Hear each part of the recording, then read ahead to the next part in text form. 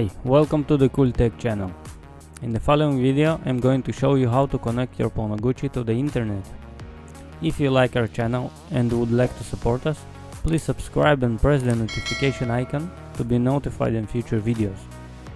You might ask, why would you want to connect your Pwnagotchi to the internet? This will allow your Pwnagotchi to receive updates, share its stats on the grip map on the Pwnagotchi project webpage, see your Pwnagotchi screen on your phone. You can even upload the handshake cap files to be cracked on the onlinehashcrack service. So please press the notification icon, as I might do a video on this in the future. So let's begin. First you need to find your phone's Bluetooth MAC address. So if you have iOS device, you need to go to Settings, General and About. Check your Bluetooth MAC address and write it down. If you have an Android phone, you need to go to Settings, About, Phone, Status and Bluetooth address. The same, write it down as you might need it. Next, what you need to do is to enable your phone's hotspot. Go to Personal Hotspot in case you're in iOS and enable it. If you have Android, you need also enable the Bluetooth tethering. So that's all what you need on your phone. Now let's go into your PC. Connect your Pwnagotchi to your PC. If you don't know how to do it, please check the video which I made previously for this. Check the link. After you connected your Pwnagotchi to your PC and you're able to see its face in your web browser, what we need to do is to go to the plugins. In your case it will be disabled. Enable the web configuration plugin, refresh the page and it will appear as hyperlink. You will be able to press it. Excellent.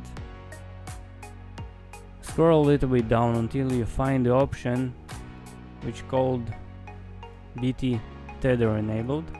You need to set this to true. This is the main option that will enable your Pwnagotchi to connect to your phone via Bluetooth. Next we have two parts. If you have Android device, you need to address these options. First of all, set the main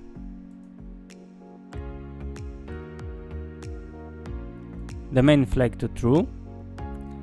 Next, set this IP address to whatever you like. This will be used as your Pwnagotchi's IP address that you need to enter on your phone web browser to connect to your Pwnagotchi. Set it to whatever you like or leave it as default, doesn't matter.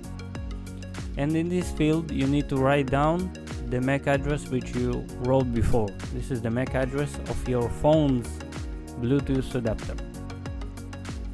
If you have iOS device, you need to address this section, which is what I have.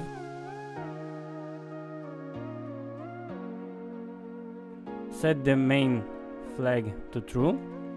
Enter the IP address, again the IP address which you want your Pwnagotchi to use. And here write down the MAC address which we wrote before. This is all what you need to set. After we finish, go to the top of the page, press save and restart.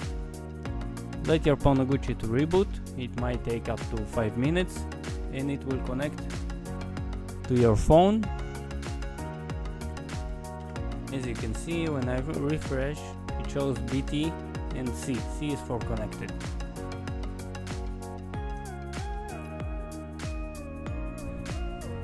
Now I will show you how it looks on your phone.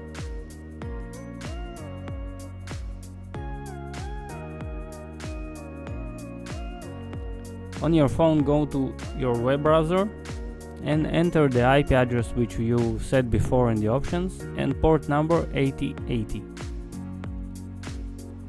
And this is the same face as your Pwnagotchi showing.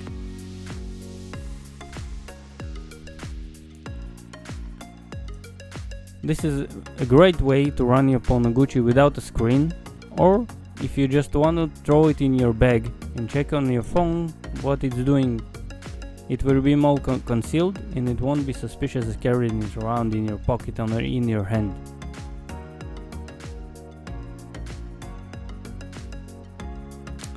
So that's all. Thank you all for joining me again. Please let us know what you think in the comment section, and please subscribe to our channel. See you in the next one.